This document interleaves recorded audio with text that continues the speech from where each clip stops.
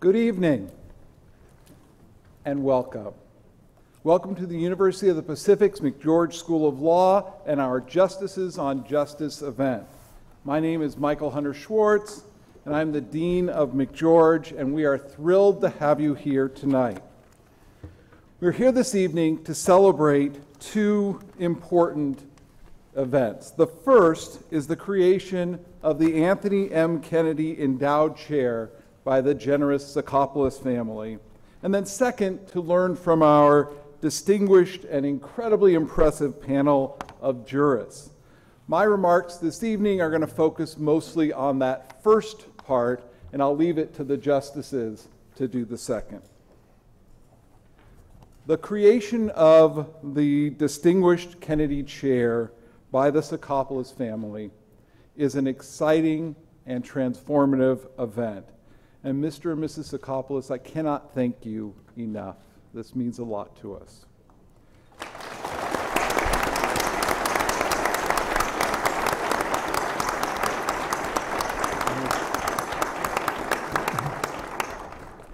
This is a celebration, your gift is a celebration of the ongoing impact and legacy of two Sacramento icons and benefactors, the Tsakopoulos family and the Justice and Mary Kennedy. It is a continuation of the Tsakopoulos family's long-term history as supporters of the University of the Pacific, of McGeorge, and Sacramento, including loaning us Kyriakos for 3 years, whom we proudly count among our alumni. Thank you. And the Kennedy Endowed Chair, funded by a $1 million gift and matched dollar for dollar by the University of Pacific's Powell Endowment, creates an important legacy. It will allow McGeorge to attract and retain top faculty members by supporting their research and allowing them to engage in professional travel. It also allows McGeorge to celebrate the more than 40 years that Justice Kennedy has been a towering figure at McGeorge and in Sacramento. Figuratively, I mean, I know he's also very tall. Most of all, we are thrilled that you have chosen to share the imprimatur of excellence of your family with McGeorge. And that is a very big deal to us, and we're very grateful to you. Thank you so much. I also want to thank Justice Kennedy for lending his name to our new chair, for his longest serving service as a member of the McGeorge faculty, his commitment to the rule of law and to civility and to Sacramento, to the 1,001 ways he supported McGeorge. I tell everyone that the only mistake McGeorge made in recruiting me as dean is that they didn't disclose that the job includes the incredible joy of getting to know Justice Kennedy and Mary and work with them to elevate McGeorge. It is great. I'm sorry no one else has it. I have only 3 final matters of business.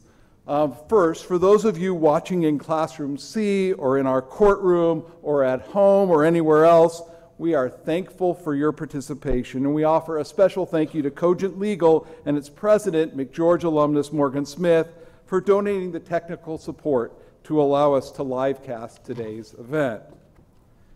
I want to make a couple of extra thank yous. Once again, to Mr. Tsakopoulos for giving us this reason to celebrate, for endowing McGeorge with this incredible, incredible chair, and for giving us a good excuse to organize a nationally and internationally acclaimed panel. I want to give a special thank you to Justice Kennedy for his support for this event, and I want to thank our other panelists, Judge Brandstetter, Judge Power, and Justice Grodin, for agreeing to participate in today's event. Finally, it's my pleasure and my honor to introduce you to our moderator, my do-it-all and do-it-all excellently colleague, Leslie Jacobs. She is an outstanding scholar who's authored a substantial and important body of scholarship on constitutional issues, with a particular emphasis on government speech. Her work's been published in law reviews like Yale, Michigan, Illinois, Ohio State, Tulane, and Florida, just to name a few. And in just the last 18 months, she's published 3 new articles. She is the director of the McGeorge Capital Center, the 4th-ranked government law center in the United States. She is an you can applaud that if you wish.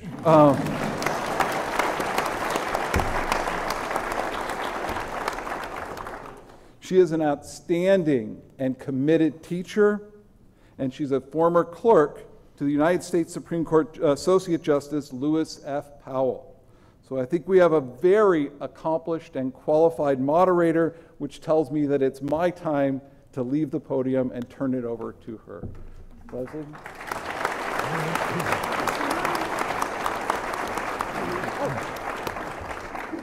Lots of water. Thank you, Dean Schwartz, for the extraordinary introduction. Thank you, Tsakopoulos family, for the generous gift that's prompted this evening's event, and the university's Powell Fund, which matched it to create such an enormous gift to the law school. We appreciate it very much. Thank you, justices, for making the time to participate in our event. Thanks to everyone here at McGeorge and elsewhere who have worked so hard to make tonight's event a success. And thanks to you, our audience, in the lecture hall, in satellite classrooms, and with us via the internet live stream, for your interest in the content of tonight's program and your openness to listen, consider, and learn from the different perspectives offered by our distinguished justices from across the country and around the world. Before we begin, I will cover a few points of information. Please, during our program, no photos, no audio or video recording, and no use of mobile devices. Please also, at the close of the program, remain seated until the judges have exited the lecture hall. After that, all of you are invited to join us for a reception outside immediately following the close of the program. As to the format, during the first hour of the program, I'll be asking a series of questions. Each of the justices will have an opportunity to respond. During the last part of the program, I will ask the justices questions posed by you. So those of you here tonight in the lecture hall, you have question cards. Please fill them out and pass them to the aisle. And about midway through the program, our ushers, our student ushers, will collect it. Those in the satellite classrooms or watching us via live stream can submit questions through the comments function, I'm told. My trusty colleagues, John Sims and Brian Landsberg, are sitting ready, able to review the questions, and they'll select the few that I'm going to be able to present to the justices tonight. So now we'll turn to the program. I'm charged with the great honor of presenting our 4 justices to you, and the very difficult task of condensing each of their long and extraordinarily impressive biographies into manageable introductions. Please forgive the brevity and turn to your program or to Google for much, much more information. My first introduction is of Associate Justice Anthony M. Kennedy of the United States Supreme Court. Justice Kennedy was appointed by President Ronald Reagan in 1987 and served on the Supreme Court for my entire career as a lawyer and a law professor. His decisions have influenced the laws that we all live by in many different areas and at the federal, state, and local levels. Justice Kennedy, as Dean Schwartz mentioned, is McGeorge's longest-serving professor, teaching constitutional law at night on our campus and during the day in our Salzburg summer program. We're so pleased to have him back with us tonight. Judge Ann Power-Forde is an international judge, a senior counsel, and an academic. She was elected in 2008 to be the judge in respect of Ireland at the European Court of Human Rights, referred to by those in the know as the Strasbourg Court, after the location in that city in France. Working in French and English, she delivered strong and influential opinions on many subjects. But to me, the theme of protecting the rights of children, minorities, and others subject to persecution reverberates through her cases. Currently, Judge Power-Forde is presiding judge of the Constitutional Court Chamber of the Kosovo Specialist Chambers located in The Hague. Justice Joseph Grodin has also served as a judge, practicing attorney and academic. He served as Associate Justice of the California Court of Appeal, presiding justice of that court, and as Associate Justice of the California Supreme Court. Justice Grodin was a full-time professor and scholar at UC Hastings College of Law for many years and is currently a visiting professor at Berkeley Law. Justice Grodin specializes, among other things, on state constitutional law, which I must admit, as a federal constitutional law professor, remains somewhat of a mystery to me. So I'll look forward to being enlightened this evening. Dr. Wolfgang Brandstetter is currently serving as Judge, Constitutional Court of the Republic of Austria, as well as Special Advisor to the Commissioner of Justice of the European Union and Professor of Criminal Law, Vienna University of Economics and Business Administration. He worked for 2 decades as a criminal defense attorney, during which time he was also engaged in academia, teaching criminal law and heading an academic institute. He served as Minister of Justice for the Republic of Austria, which sounds to me like it's roughly equivalent to our position of Attorney General, who heads the entire federal Department of Justice.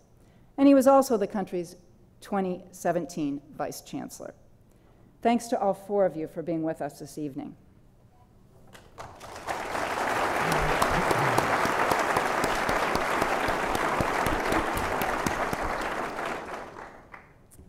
I'll now turn to our first question, with Justice Kennedy being the first one to respond. The 4 of you hail from high courts from across the country and around the world. We all know some things about your courts, but perhaps not as much as would be optimal to engage with tonight's program. To begin our comparative conversation, a brief overview of your courts would be helpful. Their locations, memberships, responsibilities, and operations. What features distinguish the type of cases your court decides, the ways that your court operates, and the scope of its authority from the others represented here tonight? And in what ways are they the same? Justice Kennedy? Well, thank you so much, Professor. The one thing they didn't tell me is how to work this microphone. Oh, it was on. Yeah, I think we're good. It's on. All right. Good afternoon. It would be remiss of me not to begin by acknowledging how grateful this school is, how grateful this community must be, how grateful all members of the legal profession must be for the support of Angelo Tsakopoulos and his wife Sofia and the Tsakopoulos family in giving this magnificent gift to McGeorge. Angelo knew Dean Gordon Shaber. Gordon Shaber talked contracts, and it was part of Gordon's lifestyle. It was part of his belief that you gave more than you had to give as part of your bargain, and Angelo understands that.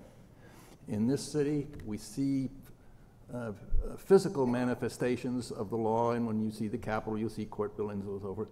But we must be interested not just in the reality, but the idea.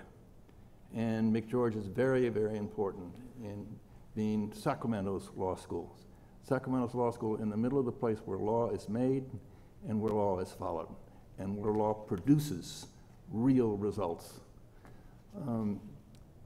Angelo, Aristotle wrote in his Aesthetics, he gave some advice to playwrights, but it applies to judges and to lawyers as well. He told playwrights you can write about what was, what is, and what ought to be. Lawyers always must find out what was. What's our history? Why are we here? What's the meaning of the Constitution? What's our heritage? How do we keep it? What is? What is the current state of our democracy, of our polis? And what ought it to be? And those questions are the ones that this school must always ask. And by endowing a professorship in my name, please understand that you and I probably both agree that this is designed to tell members of the bar, to tell members of our entire profession that they are welcome to come here to McGeorge part-time, because all of us have the duty to know and to understand and to protect that law. And what you have done here will be a gift to future generations. Thank you very much.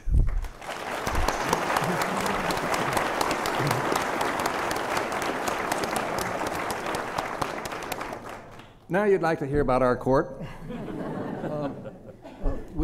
As my panel members know, around the world, one way that parliaments or legislators control courts, because parliaments and legislators don't particularly like courts, is to give them too much work.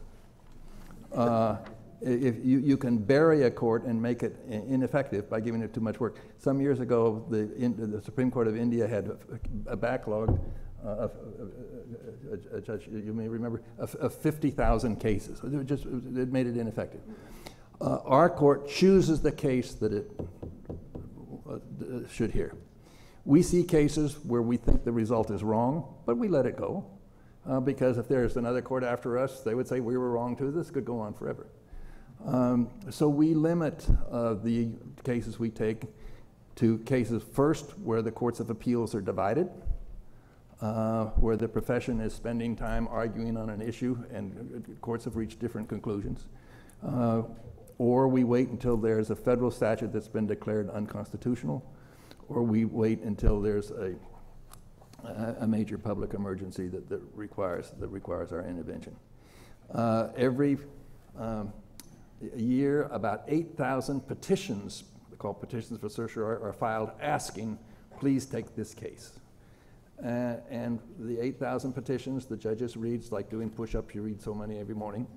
All you need to do is make a little mark. And if you make the little mark on the petition, then all of the 9 justices must discuss it. And we have conferences throughout the term, October through June. Do we take this case? And any one justice can ask that it be discussed, and all 9 justices then discuss whether it should be taken. From the 8,000 or so petitions, we make little marks on about 500 of them, so we discuss about 500 a year. And from those 500, we take anywhere from 70 to 100. And that's how we control, our workload. Then the briefing begins, and the briefs are public.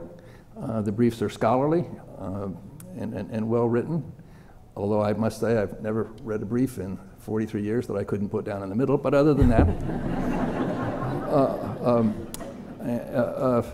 the briefing begins, and we work with our law clerks. We have 4 law clerks, and I tell my law clerks they take a quarter of the cases.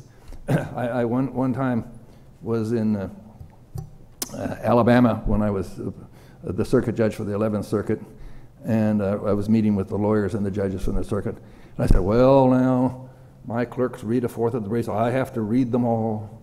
And sometimes there's a very difficult set of briefs, and I'll read them a second time the weekend before the oral argument. And I like music in the background, and I play opera, and I have what I call 1 opera and 2 opera briefs.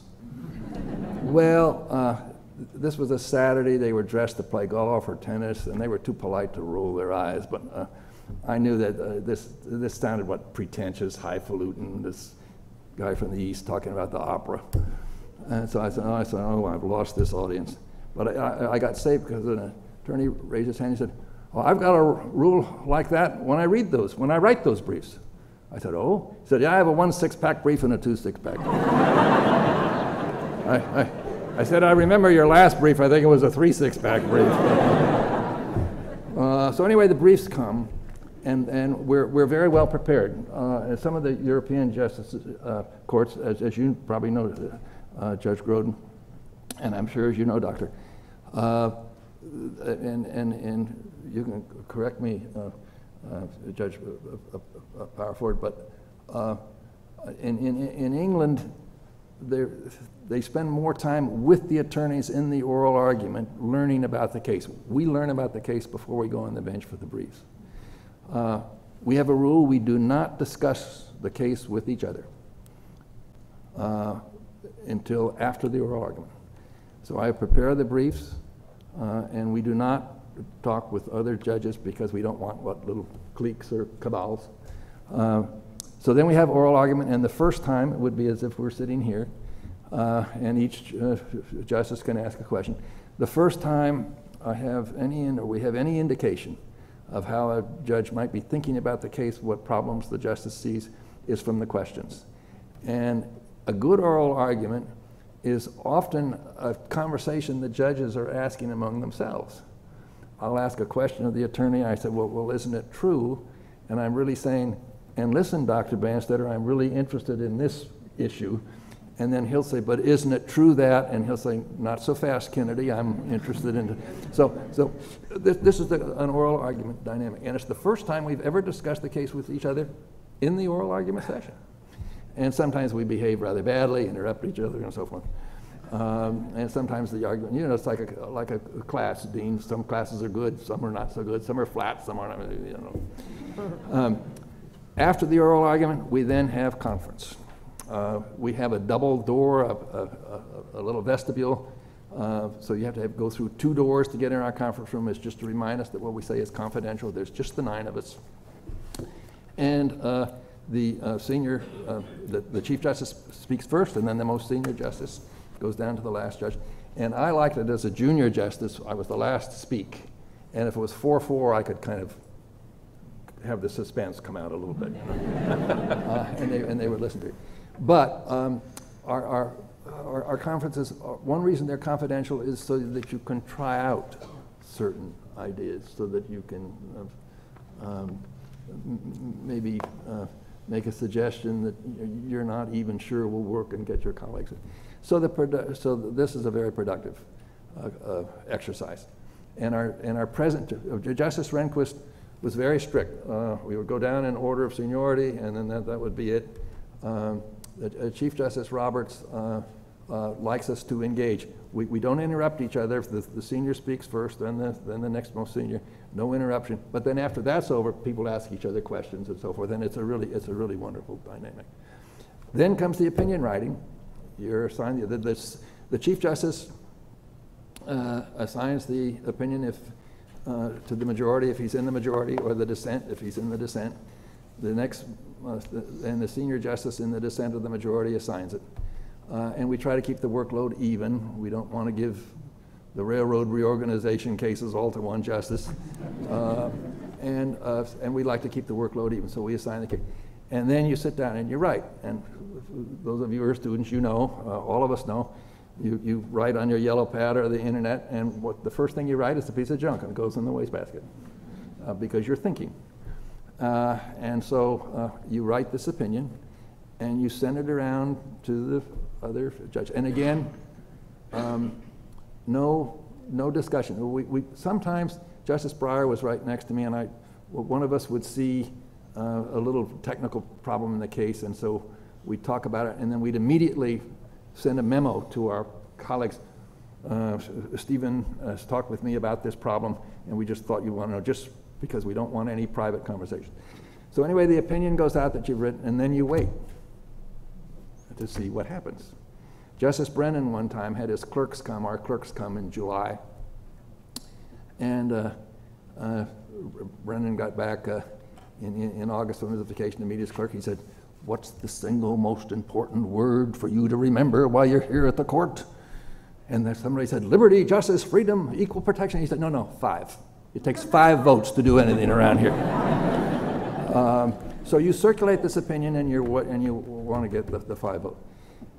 Then the returns come in. Somebody said, "Well, my vote was with you at conference, but now it seems to me there's a certain problem with this section, and my decision is to wait for the dissent." And you say, "Oh, no."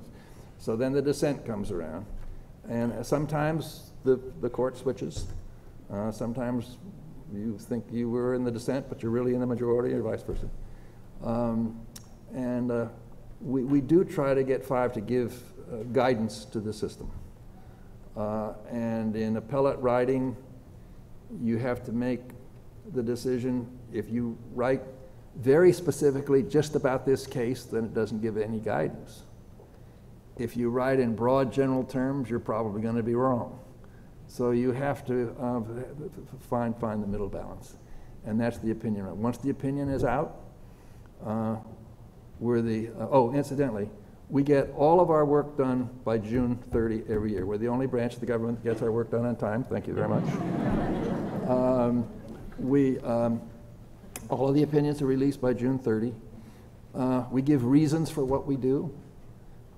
Those reasons are designed to compel allegiance, to compel respect for what we've done. Sometimes people say that our court is anti-majoritarian, and that's true in the short term, but it's my belief that we're majoritarian in the long term. In the long term, people understand the reasons for what we do, and that's how the law works, because the law must command the respect of the citizens, or we do not have the rule of law.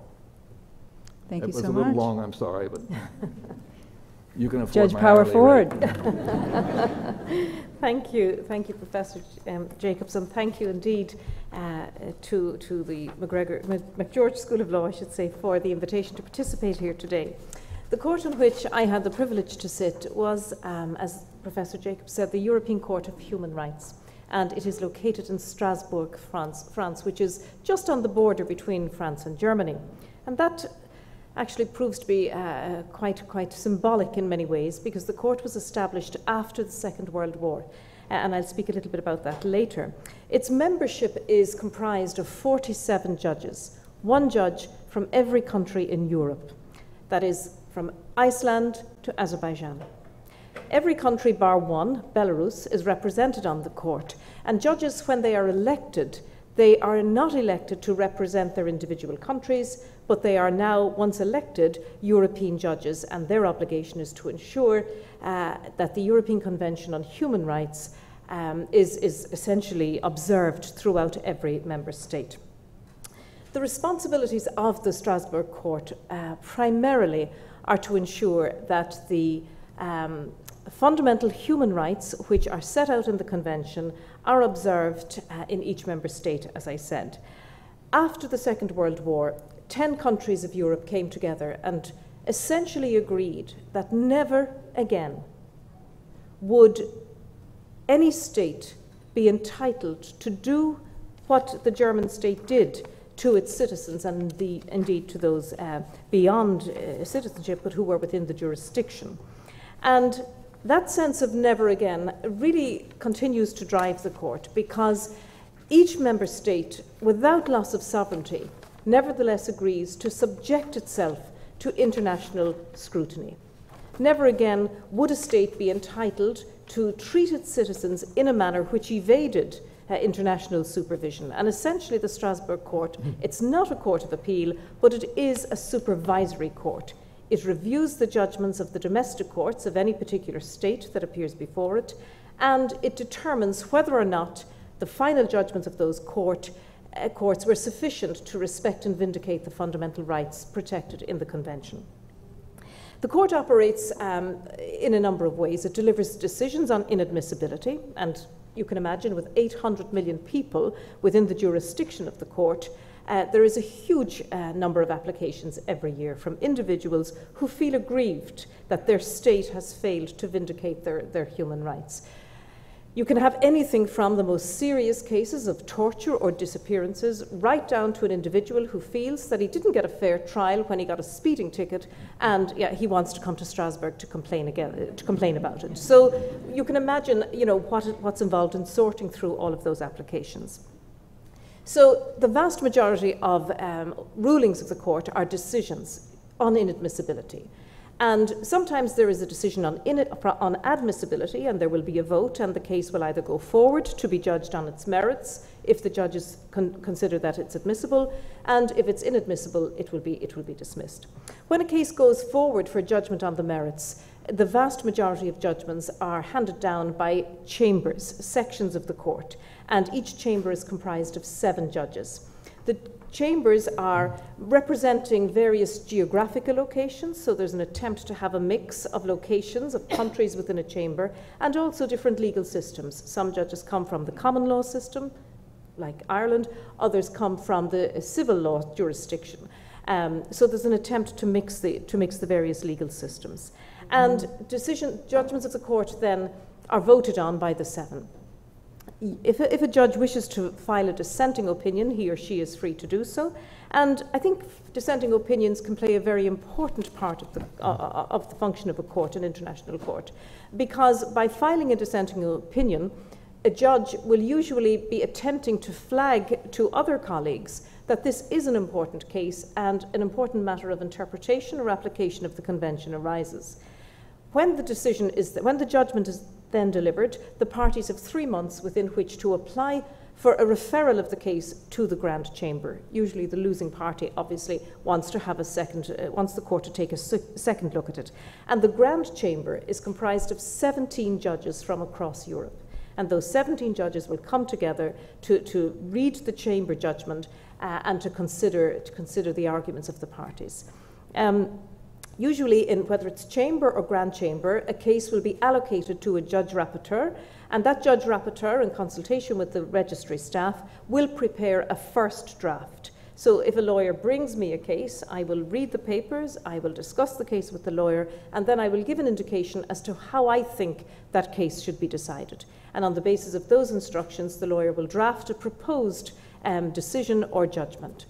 That proposal is then brought to the chamber or the committee of 3 judges, depending on the formation, and the chamber will discuss the proposal. And then, if judges disagree with it, they will indicate their disagreement with the proposal and set out the reasons why. I very much liked what Justice Kennedy said about in the US Supreme Court, whereby judges don't discuss the case beforehand. I think informal conversations do occur on some courts.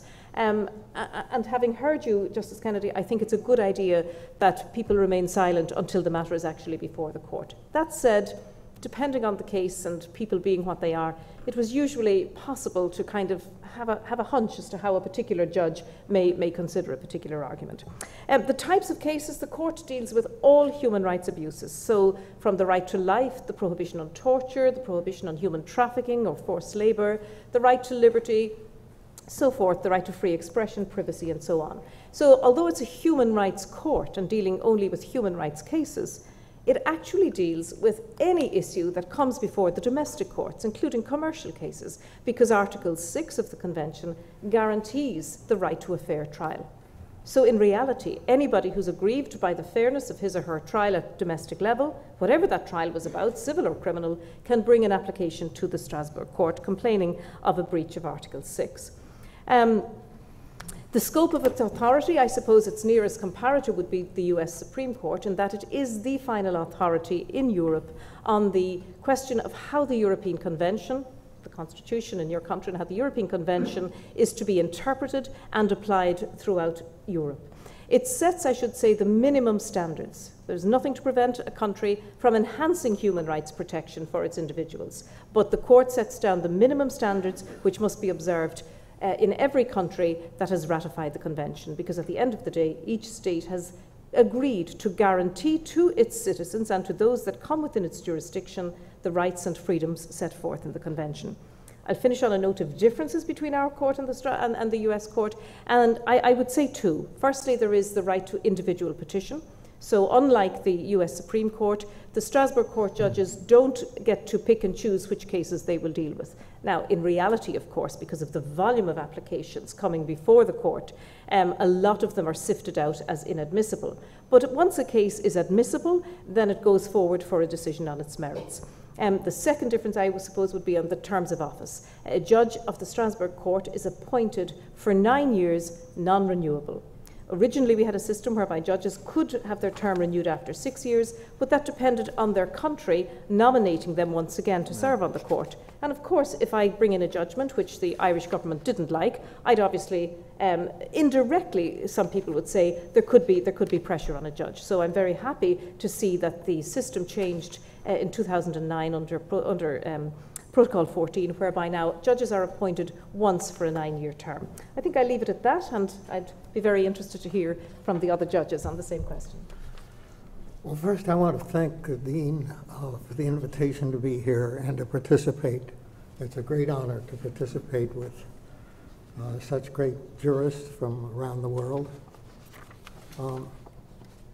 The California Supreme Court, on which I served, is different in some respects and similar in others to both Justice Kennedy's court and Judge Power-Forde's court, one difference that strikes me, although it's fairly trivial, is this. The California Constitution contains a provision that says that the judges must decide each case within 90 days from the time that it is submitted for decision, or they don't get paid.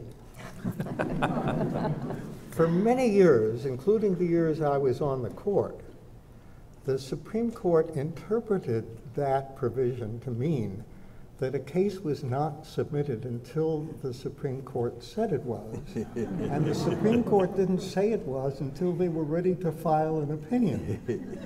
And that situation continued until after I left the court, and until some lawyer, I think from Sacramento, I'm not sure, sued the court and the controller, the state controller, to stop payment for each of the justices because the court never got an opinion out within 90 days of oral argument, and asked that their salaries be stopped. And the Supreme Court settled the case, as good courts will do, by agreeing that a case would be deemed submitted at the time of oral argument unless time for briefing was extended. So that has this peculiar consequence, that the Supreme Court has 7 justices. They're each going to weigh in on the opinion. 90 days from the time of oral argument is a very short time in which to get out an opinion if you're getting out an opinions in a substantial number of cases. So the current California Supreme Court's practice is to circulate a memo in advance of oral argument, which is in reality a proposed opinion. And the other justices weigh in, either with concurrences or proposed dissents, before oral argument ever takes place. Now, if you had a current member of the court here instead of me, I would bet you that they would assure you that minds are not made up by the time of oral argument, that oral argument is very important still, and you can judge that for yourself. But it's a difference. I think it's not such a great procedure. There are other differences. For example, justices on most state appellate and Supreme Courts are elected in one way or another. And they serve for a term, and then their names appear on the ballot in a so-called retention election, and people vote yes or no. I had the unfortunate experience of being on the court for the first time when justices were actually removed from the court through a retention election. Rose Bird was the Chief Justice at the time. Cruz Reynoso and myself, all 3 of us, were discarded by the electorate in a campaign which focused on the death penalty. The campaign against us was that we were insufficiently enthusiastic about the death penalty. And since then, there have been no judges removed, but there have been campaigns. And their judges have been removed in other states from state Supreme Courts in campaigns that focused on the death penalty, or more recently on same-sex marriage, or on some other issue. I'm supposed to say that elections are part of the process, and judges welcome them. In fact, that's not true. And if it were possible to change that procedure, I would certainly support changing it, but I think it's very unlikely.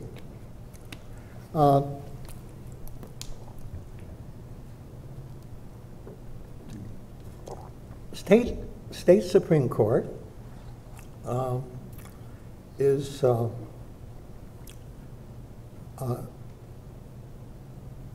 not a national court like Justice Kennedy's court,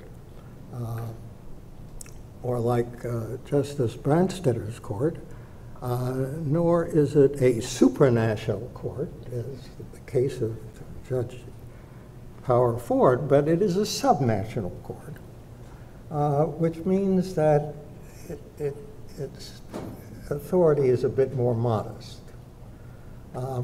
California has its own constitution. Every state has its constitution, and you may be surprised to learn that state constitutions existed before the federal constitution.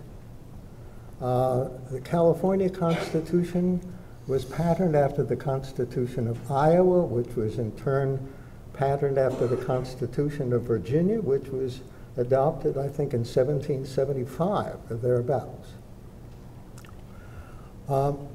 So it is possible for state constitutions to differ from the federal Constitution in the provisions which bear upon the protection of individual rights. We have in California Article 1, which is somewhat similar to the Bill of Rights, but it is different in certain respects. It has certain rights which are not contained in the federal Constitution, or at least not explicitly. For example, an explicit right to privacy. It has other provisions which are phrased differently.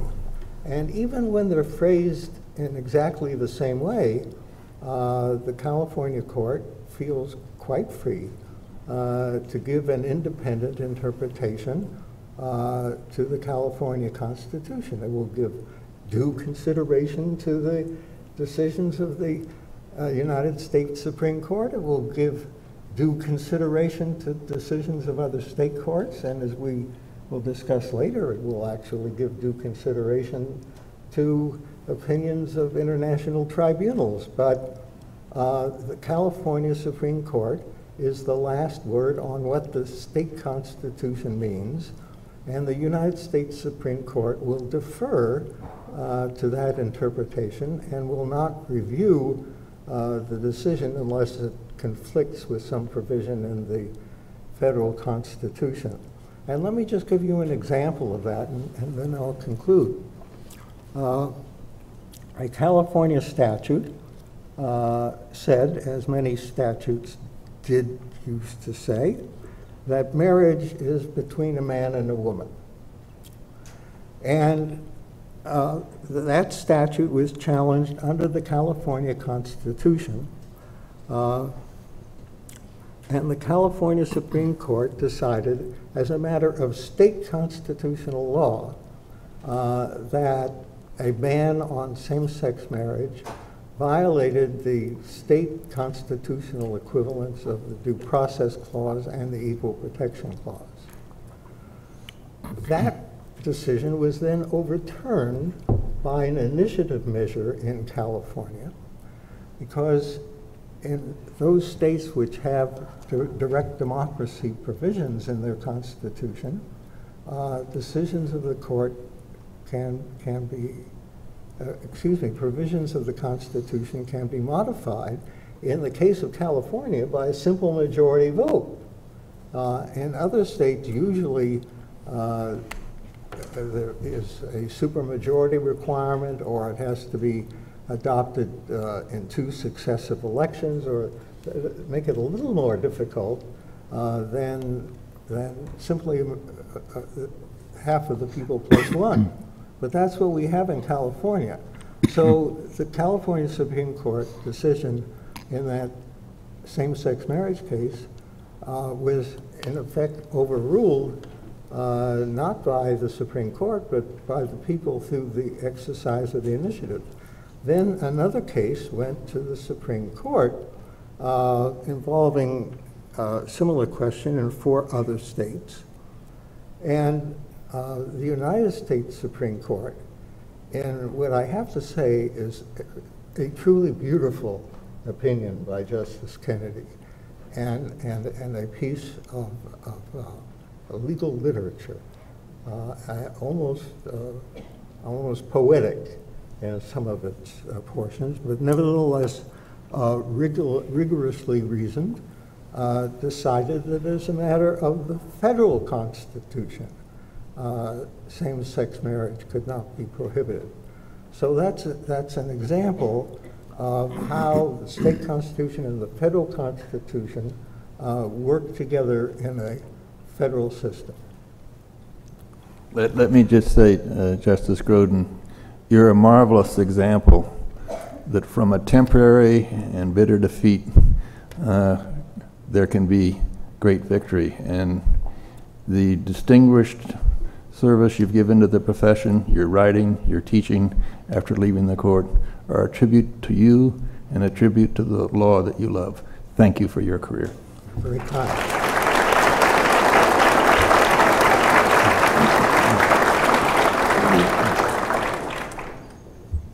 Dr. Brandstetter. Well, first off, let me say that I'm truly thankful for this generous invitation by the McGeorge School of Law here in Sacramento. It is a great honor and pleasure for me to be here representing the Austrian Constitutional Court, which is bound by the same European law system as most of the other Supreme Courts in continental Europe. So what I say about our Constitutional Court is basically also valid for the Constitutional Courts of all member states of the European Union.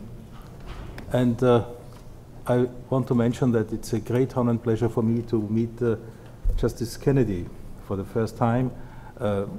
Justice Kennedy, we all know that your name always has been very popular in Europe, but you have become even more popular during the last weeks for some reasons in a positive sense. I just wanted to mention it. So before giving you a brief overview of our court, its responsibility, duties, and operations, I would like to mention that the Austrian Constitutional Court dates back to 1920 and was the first of its kind in Europe. The constitution that made this possible was at least strongly influenced, probably created, by a world-famous man of legal science, Mr. Hans Kelsen, who had to leave Europe in 1940 because of his Jewish roots. He found a new home, scientifically and personally, here in California, at the University of Berkeley, where he became a distinguished and very well respected professor of law, and where he died in 1973. And he's still very honored in Austria. Mentioning facts like this is not only building bridges between Austria and California, beyond Arnold Schwarzenegger, but it also tells the cruel story of the last century. And keeping this in mind, it is easier to understand how important constitutional law in general and the rule of law in particular are as a guarantee of a peaceful life in society on the basis of respected fundamental rights for everyone. It was Hans Kelsen who once said that the Constitution without a constitutional court is like a lantern without a light in it. So it's up to the judges of the Supreme Court to enlighten the path to justice. And this path sometimes crosses areas of strong or even stormy political demands. I can only speak for Austria and the similar courts in Central Europe, but this phenomenon seems to be a worldwide one. Since I was a politician myself, serving as a Minister of Justice for 4 years, I can understand the point of view of politicians. From a politician's perspective, the Constitutional or the Supreme Court can be compared to a red traffic light during the rush hour when you're in a hurry anyway. But nevertheless, you have to say stop and show the red light. That's exactly what Supreme Courts stand for. And for us in Central Europe, this is easier than for you in the United States, since the Constitutional Supreme Courts in the member states of the European Union, they have an institution, a highest court above them, that can show them red lights too. In particular, the European Court in Luxembourg, which is the highest court for all member states of the European Union regarding European law, and most important, the European Court of Human Rights in Strasbourg, whose decisions are binding for all the member states of the European Convention on Human Rights. And this is also valid, also the case for a number of countries beyond the European Union. This is important, and including the states of the Balkan area, Ukraine, Georgia, and even Turkey and Russia, for instance. In Austria, we have a special situation since the European Convention on Human Rights has been granted the rank of constitutional law by constitutional order already in 1964. Therefore, the European Convention on Human Rights is equal in status to other national fundamental rights and is directly applicable constitutional law in Austria. And moreover, the referendum of 1994 provided the basis for a federal constitutional law on Austria's accession to the European Union, which required a total reform of the Austrian constitution and authorized the relevant bodies responsible under constitutional law to conclude the state treaty on Austria's succession to the European Union. And in brief, through this constitutional enabling and opening clause, union law was put on a level equivalent to national law in Austria, which implies in particular the special significance of the jurisprudence of the Court of Justice of the European Union for the interpretation and application of union law. Hence, the jurisprudence of the highest courts in Austria, including our constitutional court, acknowledges the principle of primacy of union law over national law. So this is the legal framework for our constitutional court, the legal framework that is to a large extent determined by European law. And how do we work in practice? Well, we are 14 judges in the Constitutional Court, including the president, who has no vote. So 13 judges have to decide, and usually we get a written proposal from one of us, and we have assistants who prepare these proposals, and then we discuss the proposals among us. Usually, the other judges agree to a proposal, but it's not always the case. No, sometimes even the result is different from the proposal that came from one of our colleagues. And we do not have, this is another difference, we do not have dissenting votes. According to our constitution, dissenting votes are not possible. Well, we think that dissenting votes would somehow undermine the authority of the court as such, so that's why they are not possible in Austria. So this is how we work, and basically I can say that the issues we deal with, they are quite the same. You have to deal with too, but that's the next question. Thank you so much. Constitutions last only so long as they have the support and the reverence of their people. Dr. Brandstetter has just mentioned Hans Kelsen. He wrote the Constitution for Austria after the First World War, but then the people didn't care about that Constitution, and he himself had to leave Austria, went to the University of California at Berkeley. When I was studying political theory, I went to see him. I was at Stanford, but he was gracious to meet me when he was a professor at Cal. And I thought, well, I'll spend 10 minutes with him. And he was so gracious, and because of some of his guidance, that's why I continued studying political theory. He was wonderful. But in all of our courts, we have to make sure that the people understand that the Constitution and the law have meaning for us in our own time. And I'm just curious to know, and I don't want to take over your question, but does the European Court of Human Rights in Strasbourg, do you think that the Europeans are reading their opinions and as a result are having more loyalty to the European Convention on Human Rights? I think it's mixed depending on the countries. Some countries with a long tradition for human rights protection probably didn't give the convention as much weight as they might have done. I'm thinking of Ireland, for example. We have fundamental protections of human rights going back to 1922. So when I was a barrister, If somebody pleaded a case under the convention, it was kind of, oh my God, they've nothing else to say, because, you know, if you can't win your case on the Constitution and you have to depend on the convention, it kind of flagged maybe a weak case. But that certainly is changing, I think, today.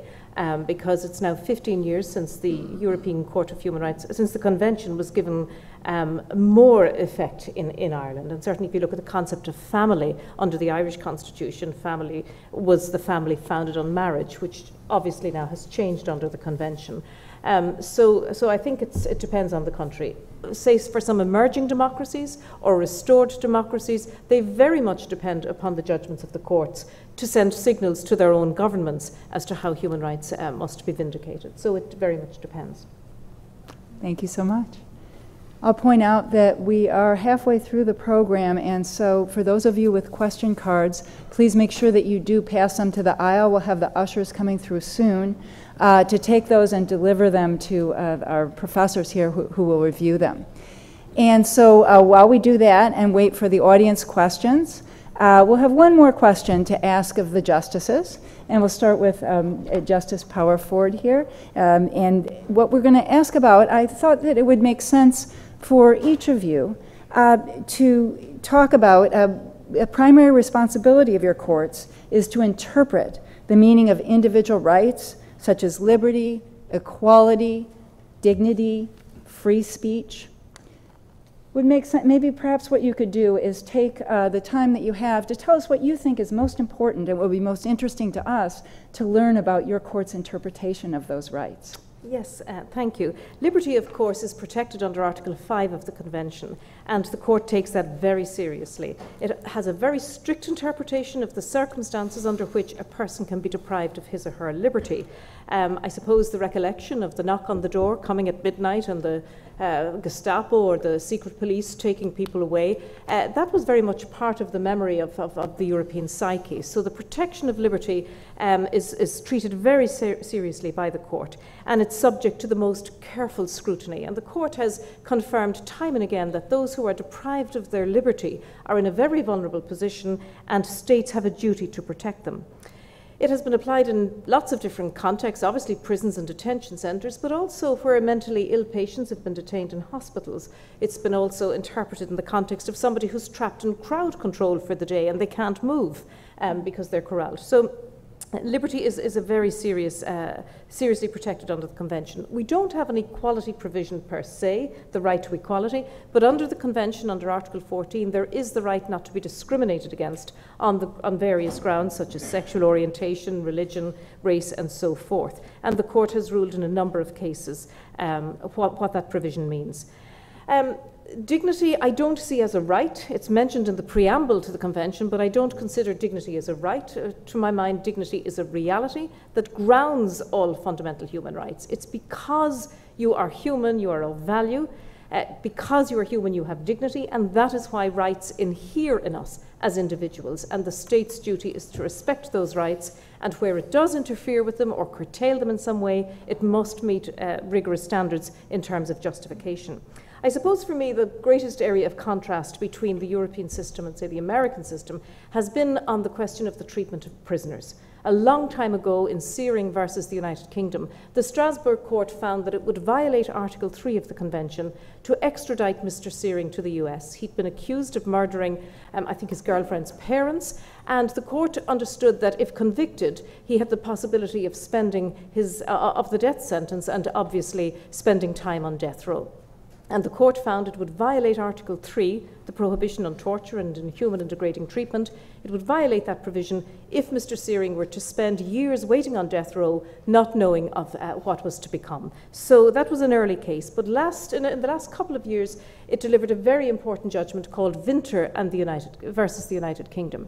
Mr. Winter and his co-applicants were very serious criminals. They had been convicted of the most heinous of crimes, and they were subjected to whole life sentences under the UK British system. Under the UK law, you could have a life imprisonment sentence, which was reducible, after a certain period of time. But you also had under the law whole life orders, which meant that at the time of sentencing, the judge could say, this offence is so egregious, you must spend the rest of your life in prison and you may never be released. Mr. Winter and his co-applicants were the subject of whole life orders, and they came to Strasbourg saying that deprived them of their right not to be treated in an inhuman and degrading manner. It was a difficult case for the court, and the court found, it went to the Grand Chamber, and the court found that it did indeed violate Article 3 of the Convention to sentence somebody to life without parole forever, with no possibility. It said it would be capricious to expect a prisoner to work towards his own rehabilitation or her own rehabilitation without knowing when, at some future date, there might be a mechanism introduced which could allow them to be released. And I put in a very short concurring opinion in that case, explaining in 2 paragraphs why I agreed with the court's judgment, because it was difficult. I thought of the victims of Mr. Winter and his co-accused, and the horrendous pain that he had inflicted upon them. I thought of the victims' families and the lifelong suffering to which they were subjected because of Mr. Winter's activities. But I thought of Mr. Winter and his co-accused, his co-convicted, in prison for life. And for me, I suppose I was explaining that no matter how egregious the wrongs that a person may have committed, that person retains his basic humanity. And part of humanity, part of what it means to be a human being, is to have the capacity to change, is to have the capacity to hope that one day a person may have atoned for the wrongs that he or she has done. And I have to say, I was thinking about the film Shawshank Redemption. I'm sure you're familiar with it, where, you know, Red goes in before the parole committee time and time again, and yes, I've been rehabilitated, and still it's rejected, until finally he goes in and he's asked, you know, he doesn't want to play the game anymore. And he says, do you want to know, am I sorry for what I did? And the parole officer asks, well, are you? And he says, there's not a day goes by that I don't think of what I did. I want to talk to that stupid 16-year-old kid, and I want to tell him how life is. But he says, I can't do that, and all I've got left is this old man. So, you know, I think it is possible that human beings can change, can come to understand the nature of what they have done, and can seek to atone for the wrongs that they have committed. And if after 40 years a person has rehabilitated himself or herself and has shown genuine remorse and atonement, I think it is an affront to that person's dignity to say you may never ever hope that you may someday be reintegrated into society. So that short opinion on the right to hope, it explained my position, and the judgment went on to have an effect on other decisions of the court, whereby the court refused to extradite prisoners with mental health problems to the US, where they were suspected of having committed terrorist offences, and if convicted, could spend their lives in the supermax facilities, the high controlled facilities. The court found to do that in certain circumstances could violate Article 3. So I'm kind of compressing what I want to say, but I think that's it's in the area of the treatment of prisoners that I think our court has made a significant contribution to human rights protection. Thank you so much. Justice Grodin. Well, first, I don't want to be upstage about Justice Kelsen. I had Professor Kelsen. I had Hans Kelsen as a professor in a course in international law at the University of California. What was the course? In what subject? International law. International. And I remember the first class, Kelsen stood up there and he said, there are various theories of international law. There is so-and-so's theory, and there is another theory. He says, we will study Kelsen's theory. That's what we studied. Kelsen was a legal positivist, meaning that he viewed the law as a rational system based upon certain principles of process which gave legitimacy to laws. And the legal positivists did not focus so much upon what they would regard as moral questions. It was part of our American constitutional history that the Constitution is phrased in broad general terms which incorporate concepts such as liberty and due process of law. And these were not given definition by the framers. They were left to be developed through the process of adjudication over time. And that has resulted in a certain flexibility. Some would argue too much flexibility, but a certain flexibility in the development of constitutional doctrine. And the Constitution has changed. I mean, the federal Constitution changed dramatically after the Civil War, when the concept of equality was first introduced. When the federal Constitution was adopted, not only did it not mention anything about equality, but it also gave at least tentative approval to the institution of slavery.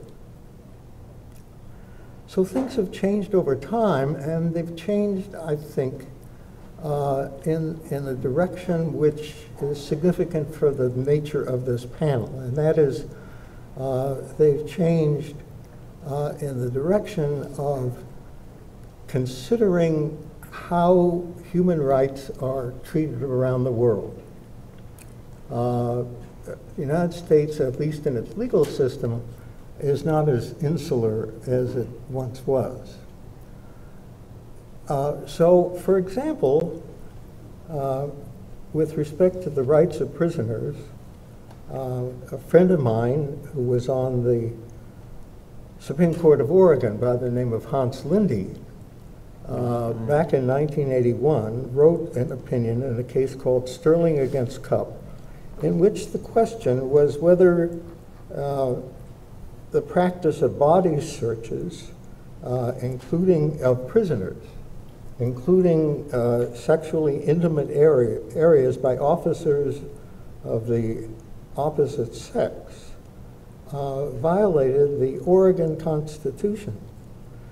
And Lindy said in that opinion, referring to the principles of privacy and dignity which he found implicit in the Oregon Constitution, he said, indeed, the same principles have been a worldwide concern recognized by the United Nations and other multinational bodies.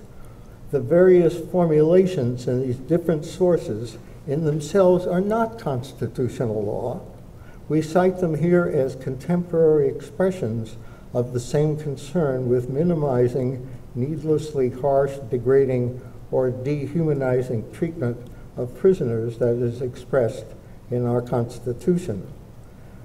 So I think there's been a convergence around certain principles of human rights in which there is respect for the decisions of other tribunals, including tribunals from other countries. I think that's one of the most important characteristics of our rule of law today. Dr. Brandstetter. I'm very glad to hear so much about Hans Kelsen here. As I said, he's really honored in Austria, and I was very glad 4 years ago when I had the chance to organize a monument in honor of Hans Kelsen next to the house where he was born in Praha, together with my Czech colleague, the Minister of Justice there. So it's well, especially for the students here. I mean, if you study law, it makes sense to spend a short time to study the biography of Hans Kelsen. It pays, believe me, it pays. It will help you. So. Well, what is to say about our practical cases? I mean, I can make it short. It's all about the European Convention we are following very strictly in Austria. And by the way, I think it really makes a big difference if a European country joined the convention or not. And this has practical consequences, even for politics. When I was minister, I had to decide about extraditional cases, extradition. And it was obvious and clear for me that if a country asks for extradition, a European country which did not join the European Convention of Human Rights, no way, I didn't. So even if it's somehow very difficult to deal with countries that are members of the convention, I remember when I was in Strasbourg last time, 2 years ago, this was a time when the court received about 300 complaints from Turkey each day. But the fact that these countries accept an institution above them, this is better than they wouldn't. So I think it's very important to make this difference. Well, and just to give you an example for practical decisions we recently had to take, last year the court decided that marriage has to be open to people of the same gender too, in order to avoid discrimination. So we now have same-sex marriage in Austria. Prior to that, we had a so-called registered partnership for same-sex couples, which was recognized and accepted by the state, but not have the same legal consequences as the traditional marriage. And the court had accepted the right of same-sex partners to adopt children before that. So the situation in Austria is quite the same as in 15 other member states of the European Union. So the majority of the European member states, they are now accepting same-sex marriage. Just recently, the Austrian Constitutional Court decided that no person can be forced to declare his gender if that person identifies as other than male or female. Decisions like that deal with individual freedom and aim to avoid discrimination. And we have a huge number of decisions dealing with equality, since the principles of equality in Austria are a strong standard for legislation. And since 2013, Austrian citizens or residents can individually appeal to the Constitutional Court on the grounds that their fundamental rights of freedom, equality, or dignity were violated. So we receive a high number of complaints because of this reason. Just recently, a complaint was lodged by a detained man who was convicted for a serious crime. And you have to know that in Austria's prisons, detainees are urged to work in prison in a various sort of trades or professions. And this is very important for the re-socialization afterwards. And this man appealed to the Constitutional Court to have the right to form a union to protect the rights of the working detainees. As you can imagine, the court denied this demand, since the rights of people in prison are very well guaranteed by law, in particular by the European Convention on Human Rights. There are naturally significant differences between the court decisions in Europe and in the United States, since the legal basis, the constitutional law, is different. Therefore, Austria has a different approach to questions like separating kids of refugees or migrants from their parents, which is strictly forbidden by Article 8 of the European Convention of Human Rights. Austria also has to handle the question how to treat people suspected of terrorism in a different way compared to the United States, according to the European Convention of Human Rights, which would not provide a legal basis for institutions such as Guantanamo. No way for Europe. So Austria's Constitutional Court also has to decide on a large number of complaints brought by migrants from countries like Pakistan, India, Afghanistan, Iraq, or African countries who were determined not to have a right of asylum by lower courts.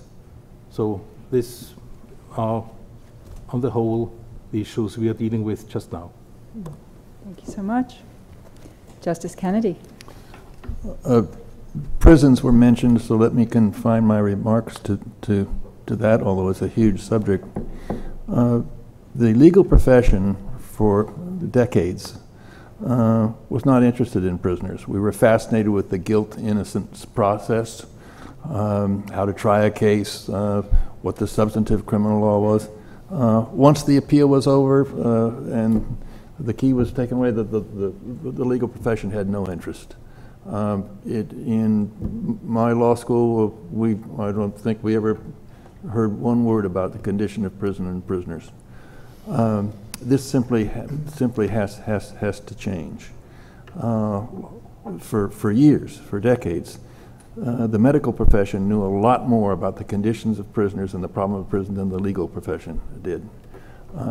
It's difficult to have a course in it. You don't make a lot of money out of representing prisoners. It's hard to say that you're going to practice this area of the law, but the legal profession simply must do something about it. A few years ago, California had close to 200,000 people in prisons. If you count that it's $30,000 a year per prisoner, that gets some people's attention. And if I have to take a monetary concept in order to get people to think about the humanity, I'll settle to do that. Our prison terms are 8 times longer than equivalent prison terms in England and in Western Europe for the same crime.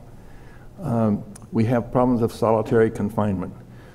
The numbers are not clear, but it seems that we may have as many as over 20,000 people in the United States in solitary confinement. Solitary confinement can drive men mad. One of the things in the military some of us had to do, you were locked in a cage to be forced to give you something more than name, rank, and serial number. And after 6 hours, you think you were going to lose your mind. What about 6 days? What about 6 weeks? What about 6 years? There are little things. In England, what they do is prisoners, and some are very dangerous and have to be kept in special conditions, are in a semicircle so they can talk to each other. Little things like that. You mentioned in your remarks, Judge Power-Forde, the idea of hope. Remember that in Dante's Inferno, when you entered the lowest level, it says, "Leave aside all hope, ye who enter here." This simply cannot be true in our prisons. We have held that it is unconstitutional to sentence a juvenile to life in prison without parole, but this is just the beginning. And you might say, "Oh, I'm in civil practice. I'm not in criminal practice." These prisons are yours. And this indignity and this injustice is yours. And I think it's very, very important for us to focus on what's happening or what's not happening in American prisons. And I think it deserves observing that Justice Kennedy is the author of a 5-4 opinion upholding a 3-judge decision in Federal District Court in California ordering the release of prisoners because of prison overcrowding and deplorable conditions, including deplorable medical conditions. It was a controversial ruling, I think. Among many other decisions, Judge Kennedy deserves credit for that. Okay, well, so now we're entering the final phase of our program, and it will be a bit of a lightning round.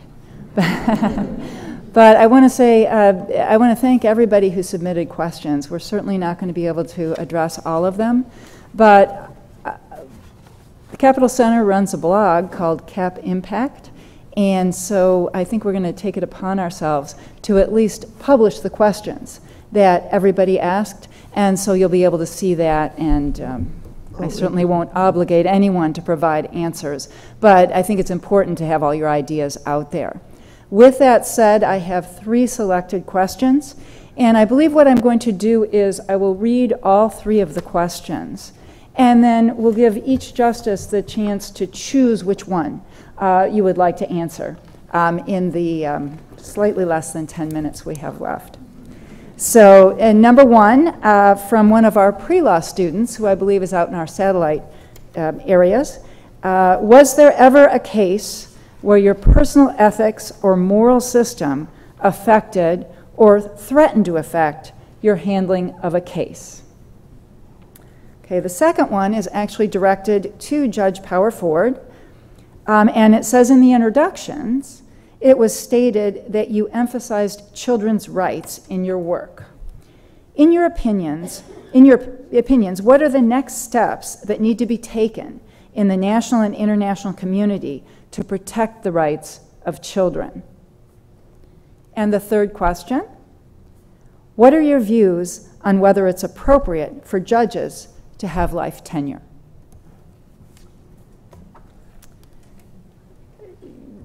Would somebody like to go first, or the next one in line would be Justice Grodin? Well, I'll take question number one. Okay. We have this myth, which we trot out every so often, that judges are like referees, calling balls and strikes, and that this is a purely objective, neutral process that is unaffected by the person's background or by their moral values. And I don't know very many lawyers or judges who would accept that as an accurate description of what judging is about. Because many of our legal rules, and certainly many of our constitutional principles, embody values which require interpretation and reinterpretation.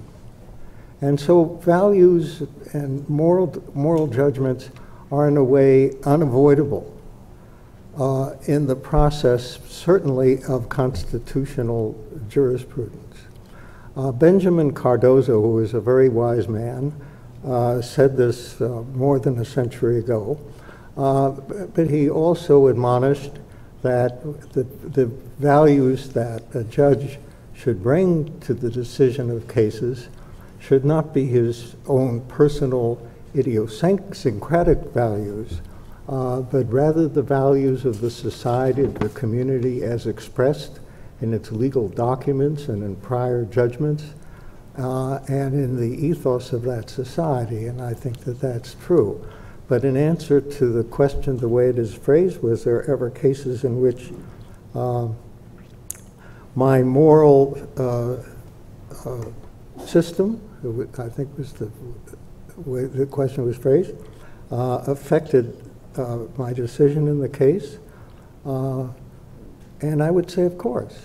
And particularly with respect to constitutional issues, which doesn't mean that I or any other judge would properly decide the case on the basis of that judge's notion of morality without regard for the language of the Constitution or of the statute or legal precedents, but rather that values are implicit in the decision of judges in a democratic society.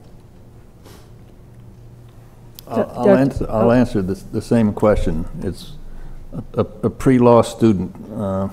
Welcome to the law school. Thank you for the easy question.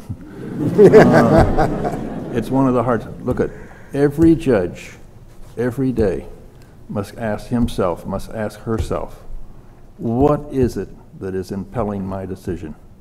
Why am I about to do this? And even if you've done it 100 times, you still have to ask that question the 101st time, because you have to know what it is that's driving your decision. Are moral values important? Of course they are. But what's also important is a structure in which people can express their own moral values. Take the First Amendment. We have opinions which read as follows: every book is as good as every other book. Every movie is as good as every other movie. I mean, is that really true?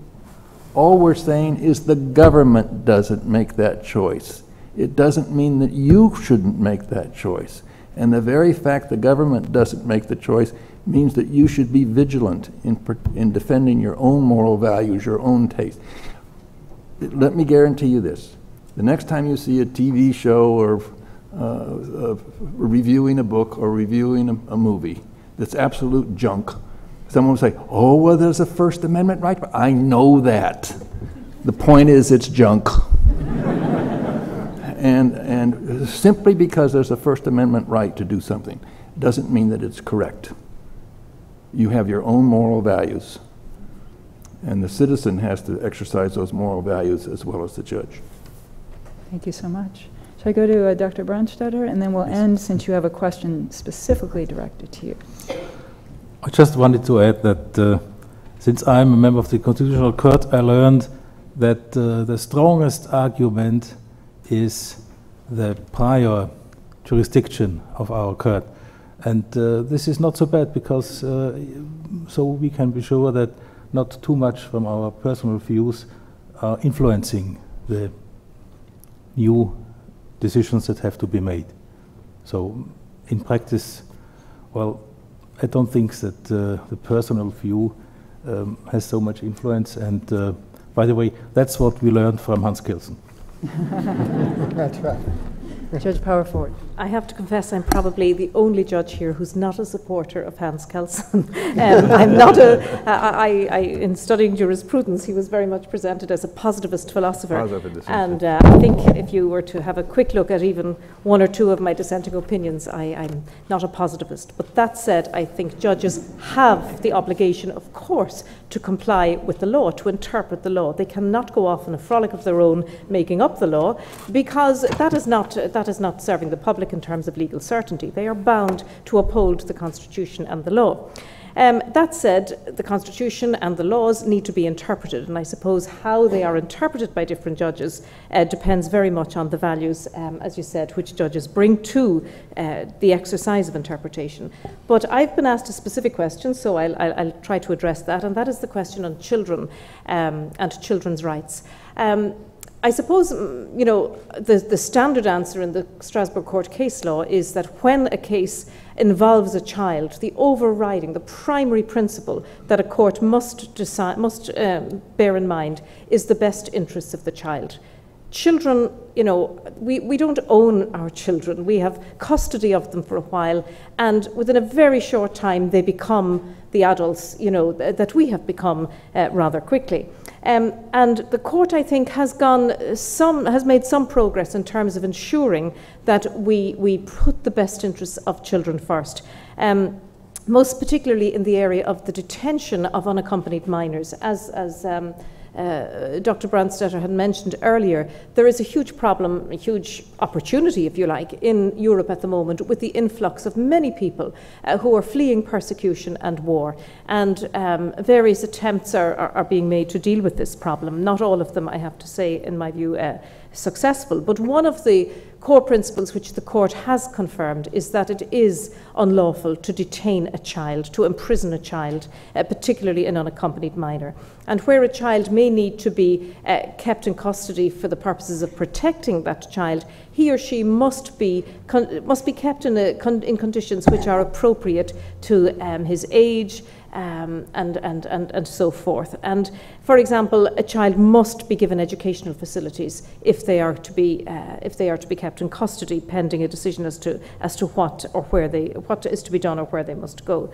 So I think the Strasbourg Court has made some progress in this regard. It has also emphasised that when dealing with children in courts, they must have conditions available to them which enable them to participate effectively in proceedings. And this was confirmed considerable time ago in a case, T&V versus the United Kingdom. T&V were two juveniles who had kidnapped a little boy as he was in a supermarket with his mother, and they had subjected this 2-year-old child to the most horrendous death.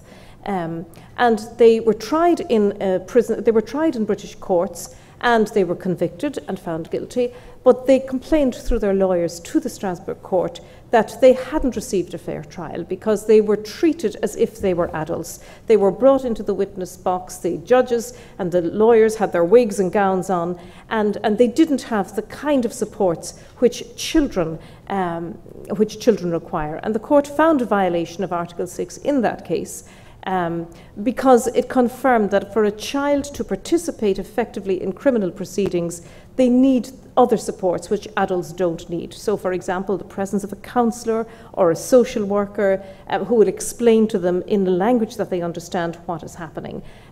Judges and lawyers don't wear their wigs when they're talking to the children. In other words, they try to take away the intimidation of the courtroom, and these are important protections, I think, in terms of children's participation. I think for the future, I think the question was, what are the next steps that we might need to take? I think there is work to be done in developing the law in relation to the bullying of children through the internet. I think cyberbullying and the suicides that often result from that amongst the young population, I think that's really a pressing problem in a number of countries.